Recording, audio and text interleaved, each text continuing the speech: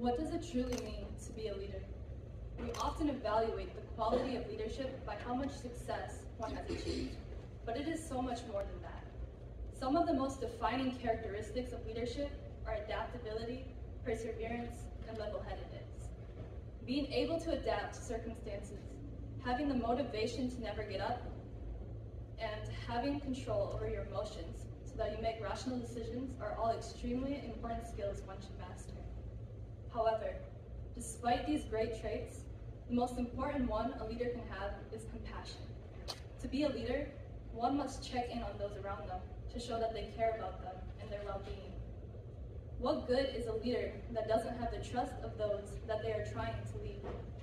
A real leader helps those around them so that they can all reach their full potential. True leadership isn't about how great you can be, but about how great the group and community can be. Anyone can tell someone else what to do, but not everyone can build others up to be the best version of themselves and bring them together into a community. It's up to you what kind of person you are and wish to become.